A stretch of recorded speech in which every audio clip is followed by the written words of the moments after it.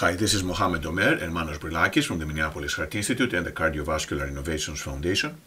And this is case 103 for the Manual of Percutaneous Coronary Interventions. This is a case of a complex percutaneous coronary intervention that was completed using only 5 mL of contrast. The patient was an elderly man who presented with a non-ST elevation myocardial infarction. He had chronic kidney disease but normal left ventricular systolic function. He did have a baseline right bundle branch block on the EKG with significant dynamic ST segment changes when he was having chest discomfort. Diagnostic angiography demonstrated a distal left main lesion along with significant lesion in the middle AD, as well as an ostial lesion in the right coronary artery. This was clearly a challenging situation given the patient's age and chronic kidney disease. His GFR was 35, and after discussion with the patient, the family, as well as the cardiac surgery department, it was decided to proceed with PCI of the LAD and the left main. We did not aim for complete revascularization here given the patient's age as well as chronic kidney disease. Every measure was undertaken to minimize the risk of contrast-induced acute kidney injury. He was hydrated before and after the procedure. He was on a statin. NSAIDs were discontinued. And we used several ways to minimize the amount of contrast given, and we did use ISO or smaller contrast agent. The patient did remain hemodynamically stable throughout the procedure. Probably the most important measure we used to minimize use of contrast, it was extensive use of intravascular ultrasound. Femoral access was obtained. The left main was engaged with an EBU guide catheter. Engagement was confirmed with saline injection instead of contrast that caused some EKG changes. And then both the LAD as well as the circumflex as well as a large obtuse marginal branch were successfully wired using workhorse guide wires. This was accomplished using as a roadmap the images that had been obtained during the diagnostic angiogram. We then performed intravascular ultrasound of the LAD that demonstrated a significant lesion in the mid portion of the vessel. There was also some calcification, a severe lesion at the distal left main. The LAD was stented with a 3.0 by 28 mm stent based on the IVUS measurements and was post-dilated with a non-compliant balloon with good expansion.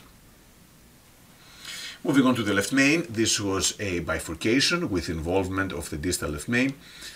And the two key techniques for these bifurcations is the decay crash if 2 stents are needed, or the provisional strategy. In our case, we're concerned about potentially losing the side branch given the location of the lesion. So we decided to proceed with a double kissing crash technique, which can be a challenging technique. However, it was accomplished in this case using minimal amount of contrast. These are the 17 steps, and I will go over them one by one.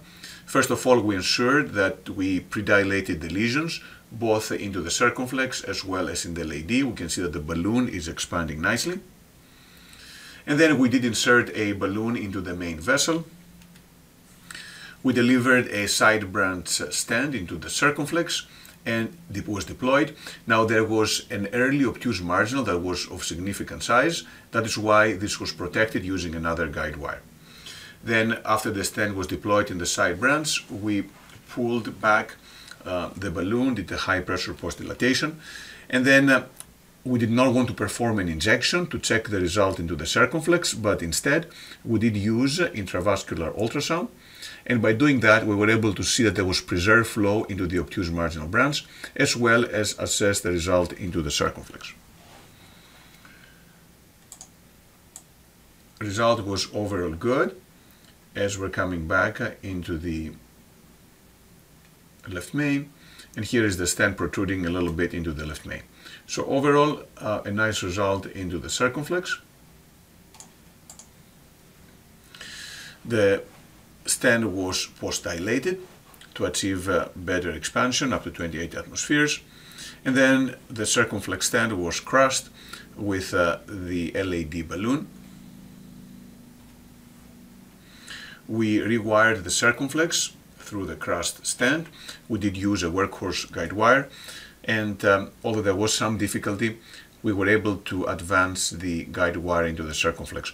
We debated about wiring also the obtuse marginal branch, but we decided to not do so for reasons of simplicity, especially since we had seen flow through it using ultrasound and the chroma flow. We then delivered balloons into the LAD as well as the circumflex and performed the first kissing balloon inflation. Two-step kiss, high pressure into the circumflex, the side branch, and then together at lower pressure, 14 atmospheres in this case. We then remove the side branch balloon and deliver a stent from the left main into the LAD, 3.5 by 20. We did IVUS as we did with the circumflex, and the stent appeared to be well expanded. We then performed the proximal optimization technique with a 4.0 mm balloon in the left main. And after doing that, then we rewired into the circumflex, once again using a workhorse guide wire that successfully crossed. And then performed the second kissing balloon inflation, performed a final pot, proximal optimization technique, and then we performed intravascular ultrasound that showed a nice result. We could have stopped without doing any contrast injections. However, we want to make sure, given the calcification, that there was no issue with perforation, and therefore we did perform one injection with 5 mL of contrast. That was very reassuring. It demonstrated good flow in both the LAD and the circumflex. Importantly, there was also good flow into the obtuse marginal branch. I am personally a little skeptical of performing zero contrast PCI. I think performing 1 or 2 injections to ensure the safety of the procedure is having very little risk of causing acute kidney injury, even in patients with advanced chronic kidney disease, and provides some layer of safety against complications. Thank you very much.